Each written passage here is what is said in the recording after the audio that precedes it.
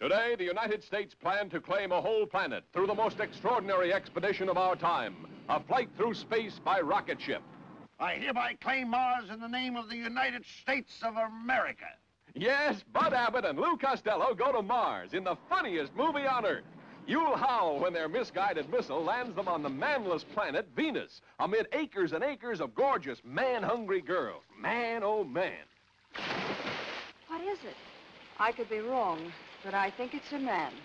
That's a man?